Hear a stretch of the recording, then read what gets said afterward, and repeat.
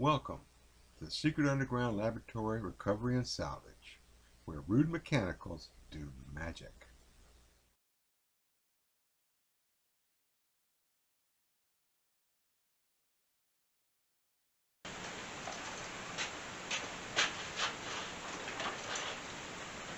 Hello, I'm Bronze Age, Director of the Secret Underground Laboratory Recovery and Salvage, and it's Weird Lamp Week at the lab. What we have here is a binnacle that's been made into a lamp. Now, a binnacle is a housing for a ship's compass. And we're speaking of a ship where the guy at the back with the big wheel or his hand on the tiller has to know what direction they're going, and it's pretty well exposed to the weather.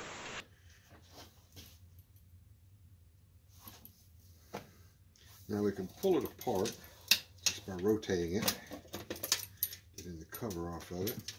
And this gives us a good view of the compass.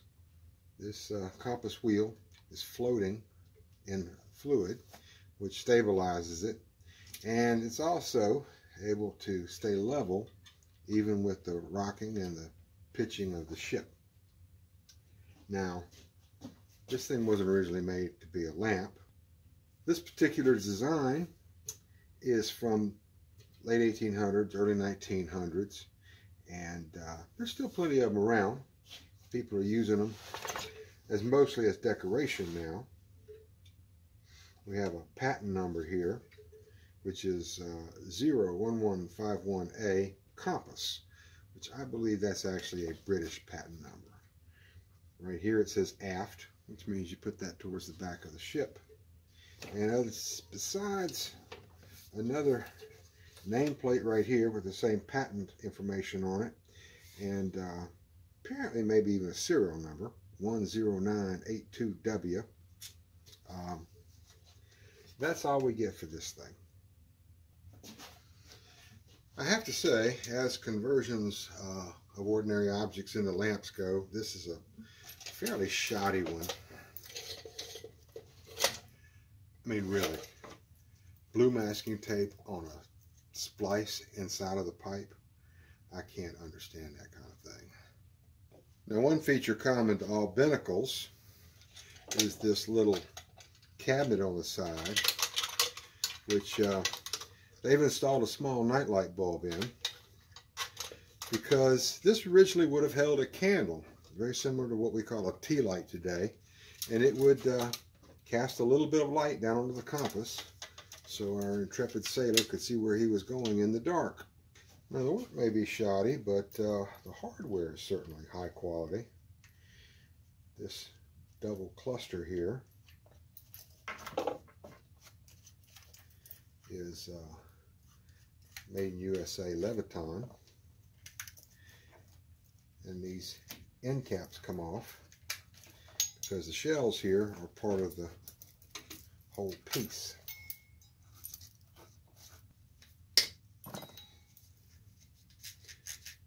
Now, as difficult as these are to get apart, they're pretty much just as difficult to get back together.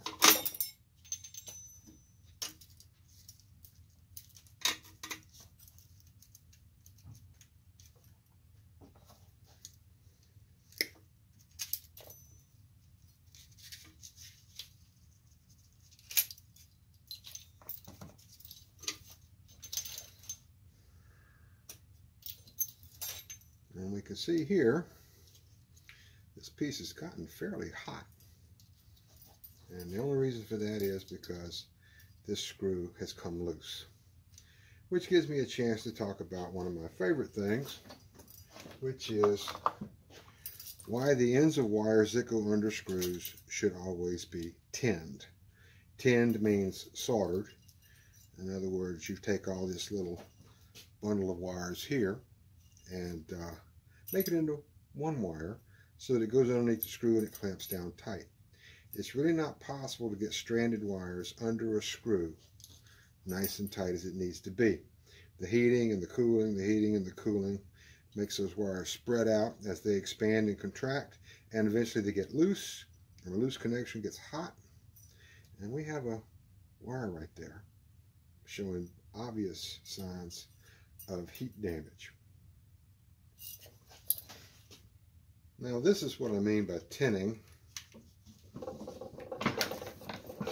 Just get the wire where it won't wiggle around on me. Just a little bit of solder on the tip. Keeps those wires from fraying. And that's enough. Just like that. The other socket's even in worse shape, because in addition to being heat damaged from improper wiring, they also pinched it, putting it back together. I don't know how someone didn't get electrocuted with this lamp.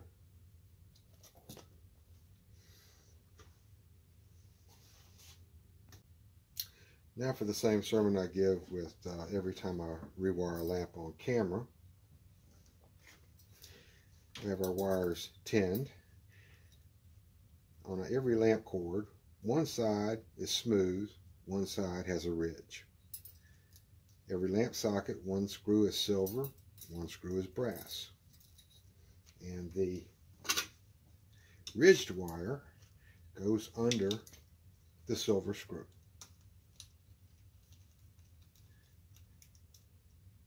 Now the reason for that,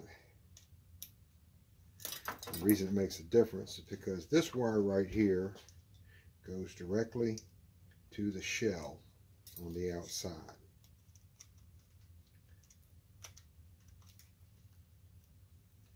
The other wire, the one that is smooth, goes to this brass colored screw. It goes to the terminal on the inside and through the switch first. Now, in the United States, all our plugs have one wide terminal and one narrow terminal. And that's so you can only stick them in the outlet one way. And that keeps these wires lined up on the correct screw, so that you won't electrocute yourself if you find a lamp that doesn't have a bulb in it. It's in the dark, you're reaching up here trying to turn it on, you stick your finger in the light socket. Not good. Now, to put this back together, we have a problem because the wires have to go through that hole right there on the side. So what we do, just simply cut a notch for a little bit of relief right there.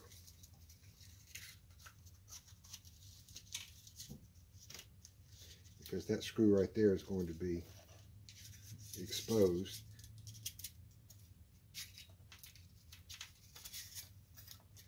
You've got to get this in the right order, or it just will not work.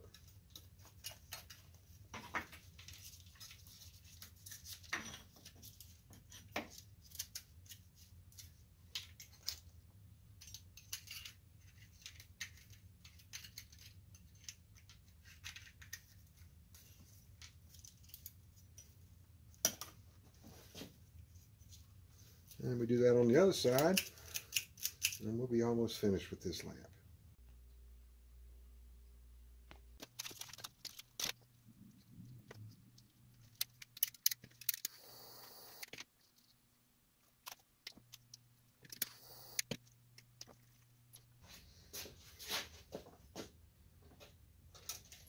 Now I've got the cluster all put together, the wire run down through the pipe.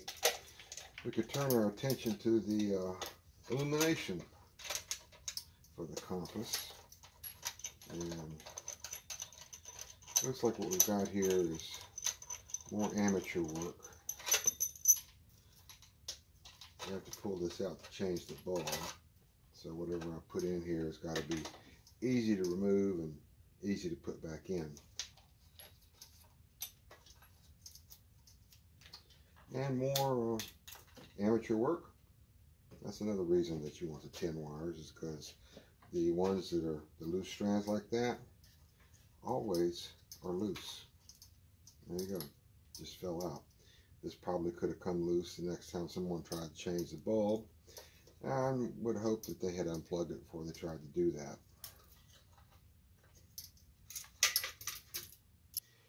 When I first saw this lamp, I thought it was something out of a high-end designer catalog, maybe something which you'd see in the old Sharper Image catalog. But after tearing it down completely, I think this is just an amateur attempt, and kind of a dangerous one at that, especially after seeing blue masking tape on the splice. This piece here with the pull chain cluster was plainly taken out of another lamp. So when I put this together, I wanted to make it so that you didn't have to take it apart to change a light bulb. And to do that, I was able to scrounge up a bunch of stuff from my scrap drawer to get this socket down a little bit lower, so that a person with ordinary dexterity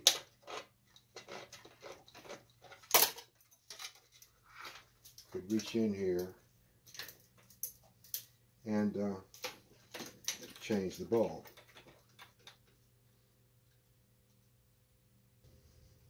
Another bit of re-engineering will be having the junction inside the main body instead of inside the little night light housing.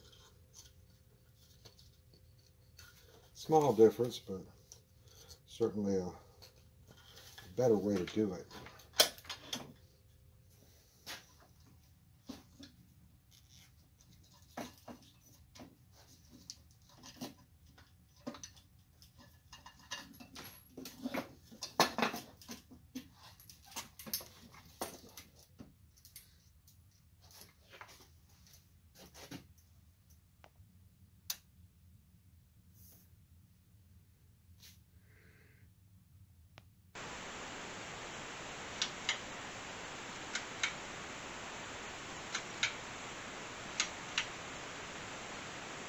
Well, our Binnacle lamp is complete, safe, won't burn the ship to the water line, won't get anybody killed, and will make a nice addition to anybody's nautically motif man cave.